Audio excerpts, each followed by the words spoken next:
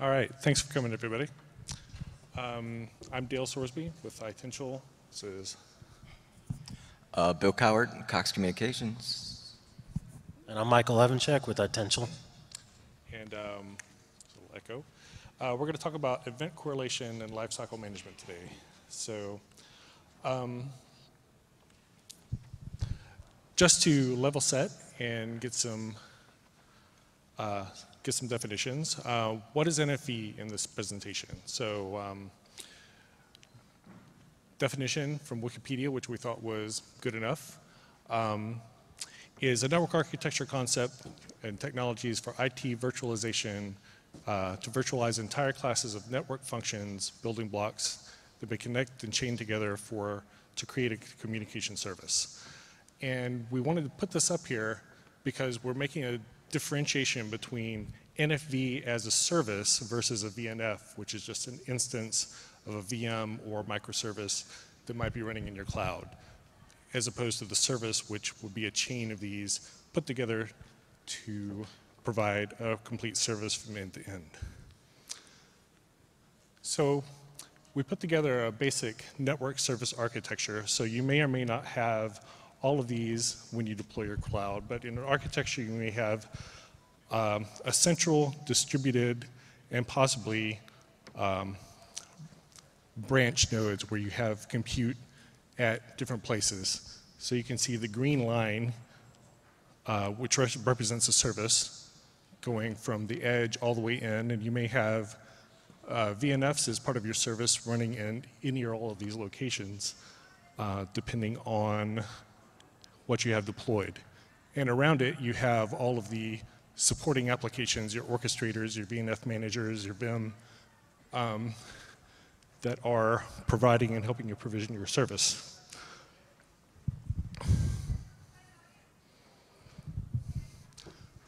So there's a lot of overlap when you're putting together your architecture, and we use the ETSI as the framework for this, although you may be using eComp or whatever framework that you're going to base your architecture on. But you can see there's a lot of overlap. So as you've seen through the conference, there are many applications or many different ways you can instrument your cloud, your management, your monitoring, and there's a lot of overlap, particularly you can see in the VNFM and NFVO space. Although ETSI or your framework might define a particular that a particular function will be handled by the NFVO, for example, there may be other applications in your architecture that can actually do those same functions. So if you're not careful and if you don't define the swim lanes properly, you can end up with multiple applications in your architecture stepping on each other, essentially, thinking that, well, this went down, I need to manage this, or I need to orchestrate that, and you get collisions. Oops. So what do we need to monitor? So we've got the business as usual type information, like the servers and the network gear that provide your underlay. You have the cloud applications provisioning in the NFV infrastructure. This will be your OpenStack services, your orchestrators, and those sorts of things. And you have the VNFs themselves, which are providing your services. You need to make sure that they're running and functioning properly across all the different locations that are providing your service. So what we're going to talk about later is based on,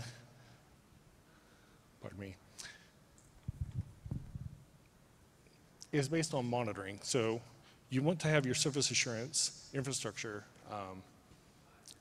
to make sure that you're grabbing all the information and getting it up into your service assurance systems, which are the collection, correlation, and visualization. So here we've got represented the underlay routers and switches. You also need to monitor the servers which are hosting your applications, your VIM, your orchestrators, where your VNFs are actually running. And of course, you need to be able to get telemetry and alarms out of your orchestrator. So when you have VNF spinning up, spinning down, moving around in your cloud, you want to know that these things are happening. And then finally, you've got to be able to pull all this together to understand that your service is running from an underlay and overlay perspective. So what we've tried to do in our experience is we don't want to reinvent the wheel. So we want to use the built-in intelligence of these systems, the NFV orchestrators, for example. We want them to manage the VNFs. We want them to manage the services. And we also want to use the strengths of those existing systems to do that. And also you have, when you deploy your cloud, you're deploying it to support a service, something that you're selling, or something that's going to provide value to your organization. So it's going to be going into a brownfield sort of scenario. So it's got to work with existing systems, processes, and it's got to be supportable and operational within your organization. One thing that we don't want to do is introduce a bunch of new portals or views to, say, network operators. They have their existing systems and processes, so we don't want to give them 20 different new tools that they have to look at 20 different dashboards or graphs to be able to manage the system, partly because they're not going to want to see that and they're not going to understand what it all means and be able to put it together.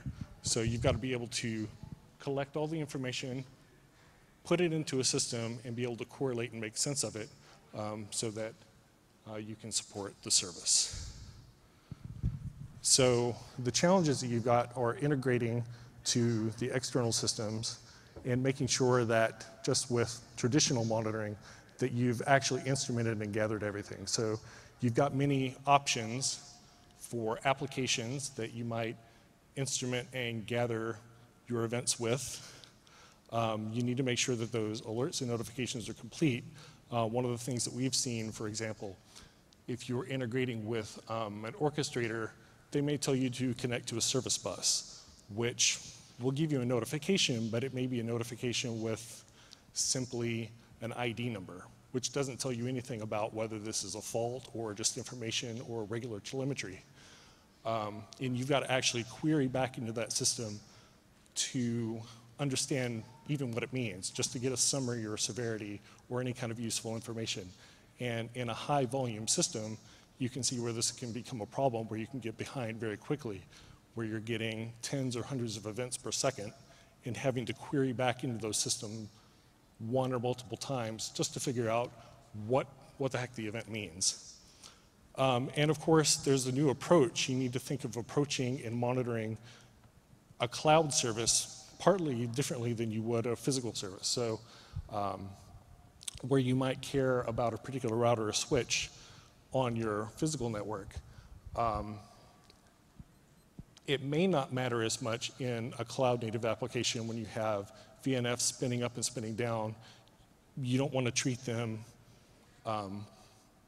as you would with a physical service, because you want to make sure the service is up, but maybe not necessarily how many specific instances are running at any one time. You want to know that those are happening, and you don't want to know where they're moving and that your service is up. And to understand that, you have to have some correlation. Thank you, sir. Thank you, sir. Now that Dale has the entire network and all our resources monitored, censored, and made available, correlating all the events that we're receiving from the network, the cloud, systems, subsystems, and whatnot. And correlation is very important in the entire life cycle management ecosystem. And correlation helps us identify relationships between events.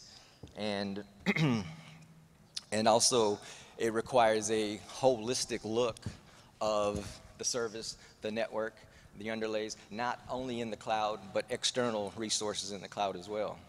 And it also requires multiple data types, multiple protocols, multiple interfaces from from devices that we're receiving the data from.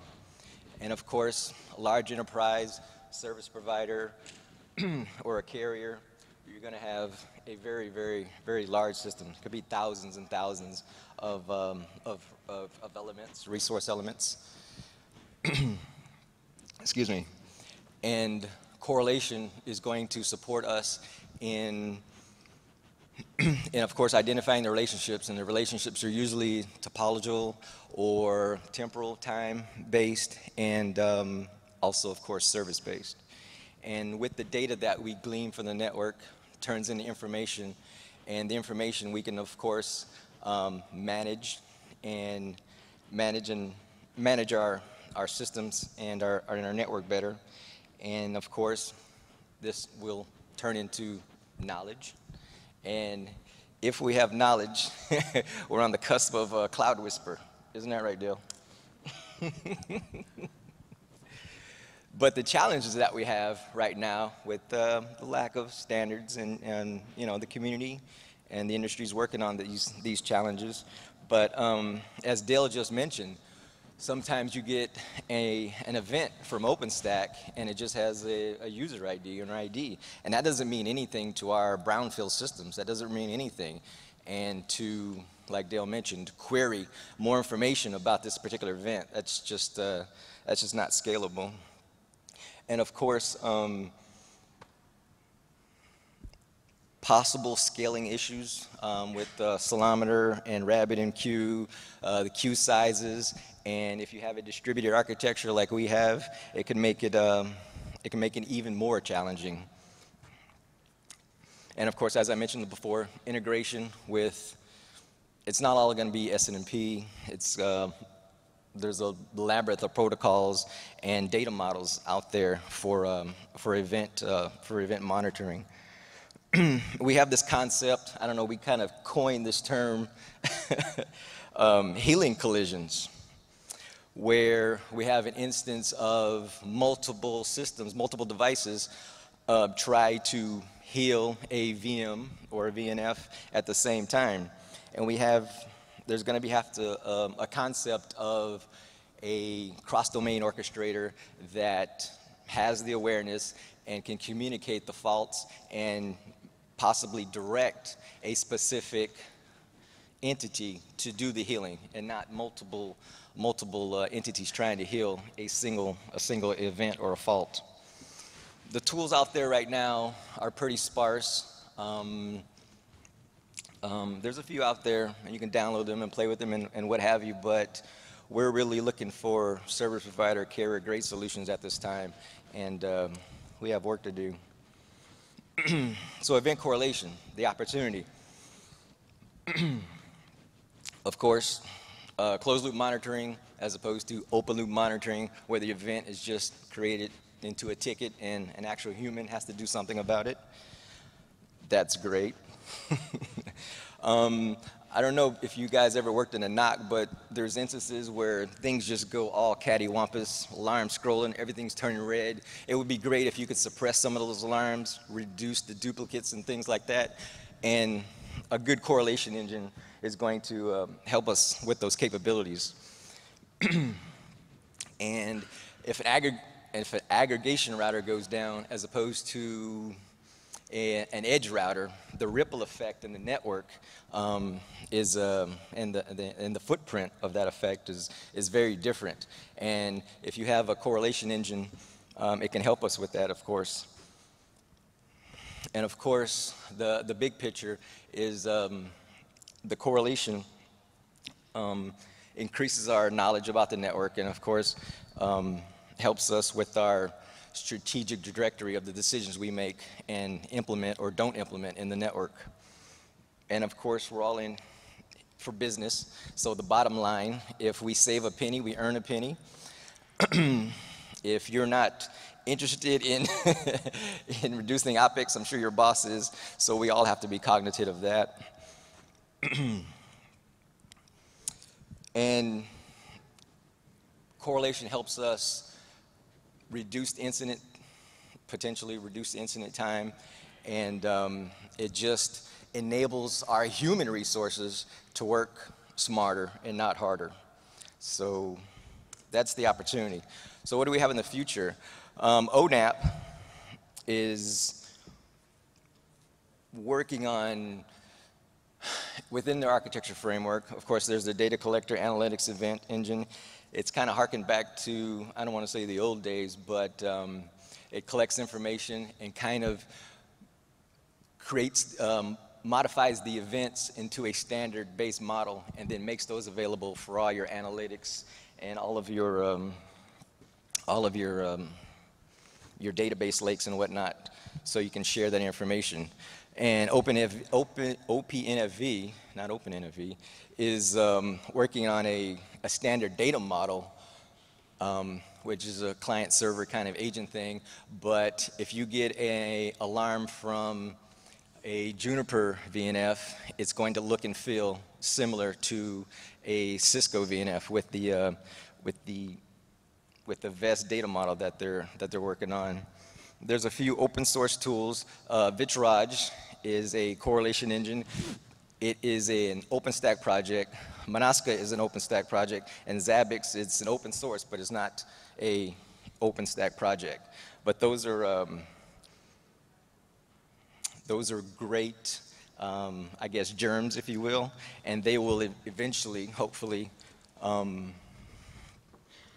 meet most of our needs in a service provider environment. And there's also talk about some vendors are doing assisted machine learning, and that's great, and those capabilities will only increase. But if we can take an AI solution or machine learning solution and implement into our challenges of lifecycle management, we'll take it, we'll do it. It's going to be all better for the community.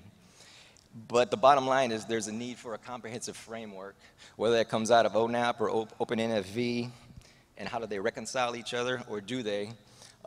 It's all part of our lifecycle management. And Mike's going to talk about some of these challenges in detail, some of these challenges actually we've seen in the field. Yeah, okay, so in lifecycle management in this environment, it's kind of funny because everybody wants to get in on it, right? So you have, automation is a great thing, but everybody wants to do it then. So we have a Vim that if heat is used to spin up a VM, it will do lifecycle management on that VM. You have an SDN controller, which if a service instance is brought up inside the SDN controller, it will do lifecycle management. You have a VNFM that thinks it owns all the VNFs, okay? And then you have an NFVO that owns the service. And all of these things will do lifecycle management. And then you have a cross-domain orchestrator that can get into the picture, and it can bypass those things and potentially do lifecycle management as well, okay? So one of the things is this results in a lot of confusion and overlap in functionality. And you saw the Etsy model in the first part of the presentation.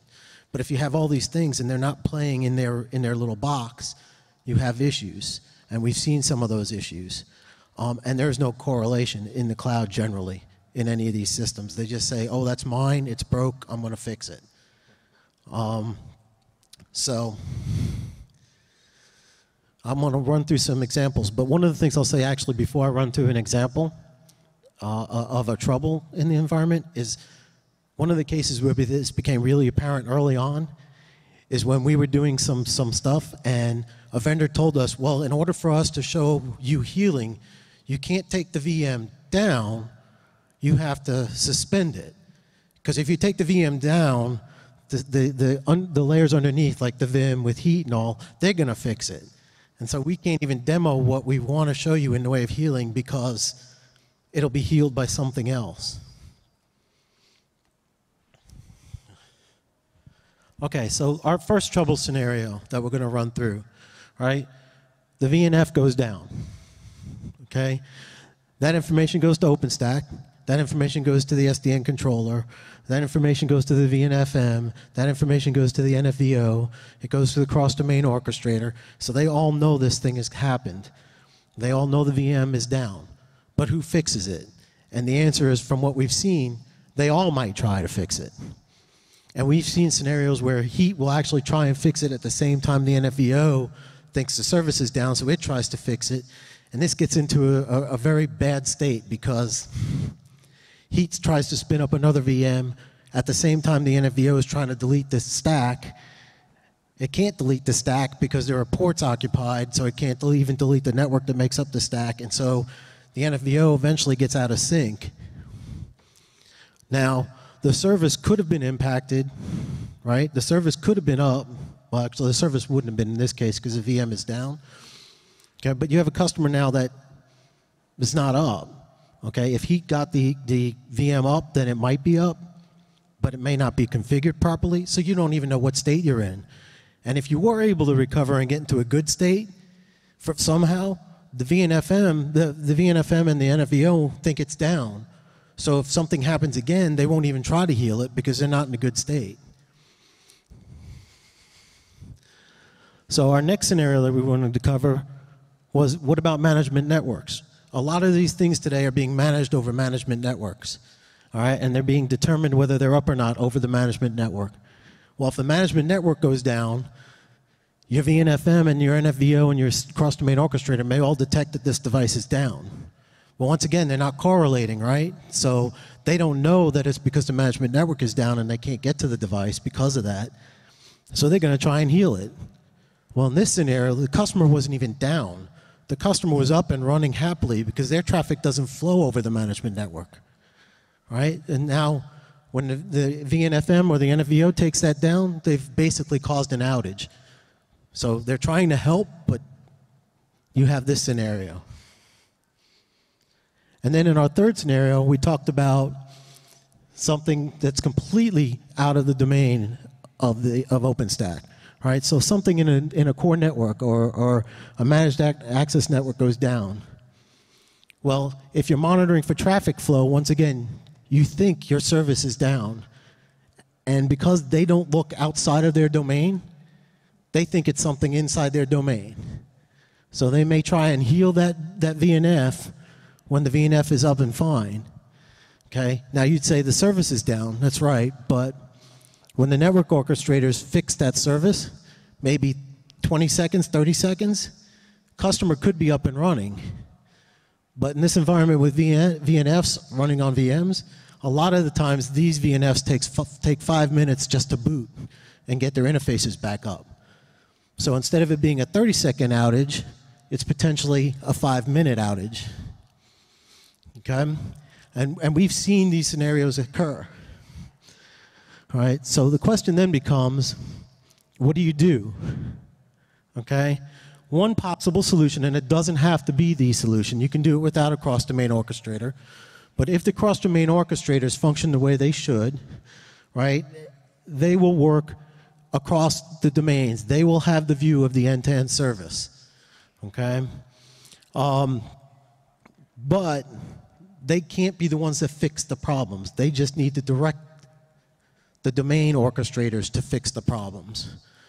Okay? And in order to do that right, they're going to have to be tightly integrated with all these domain orchestrators, and they're going to have to be tightly integrated with correlation. And the domain orchestrators have to allow the cross-domain orchestrator to tell it what to do instead of just acting on its own. Okay, lifecycle management, as far as existing and working with correlation, right? Some of the things that we've learned, right? We've learned from collection standpoint, right, that we don't always get all the information. So that's one thing that has to happen. We know from experience that operators are used to using the tools that operators like to use. Okay, so you can't just say, oh, we've got this nice new GUI that does monitoring in the cloud. Operations isn't going to want a swivel chair to 50 different GUIs in order to determine the information they want. You have to integrate the monitoring to other monitoring systems so that you can provide one view to your NOC. Okay, you have, I've already talked a lot about tight integration. Okay, you can't send an alert with an ID in it. An alert with an ID means nothing to the other systems.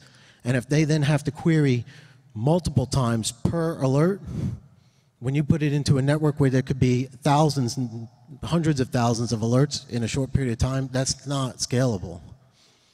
Okay, so the alerts that come out of OpenStack, out of the NFVO, out of the environment as a whole, have to contain the information that's needed for successful integration. Okay, correlation engine has to be involved to be able to determine what does this mean, who is impacted, how does it get fixed, okay, and it has to tie into a cross-domain orchestrator or integrate into all the orchestrators itself to make sure that the right actions are taken.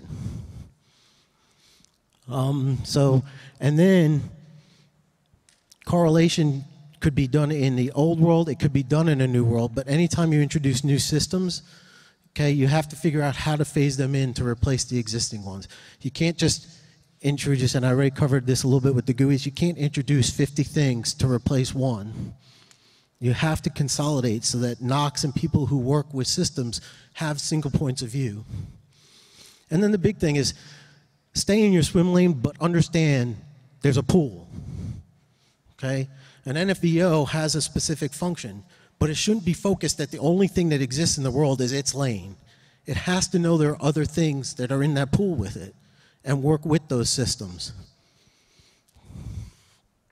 Okay, we can open it up for questions now.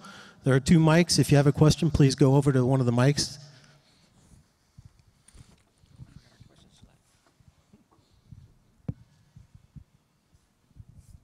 Okay.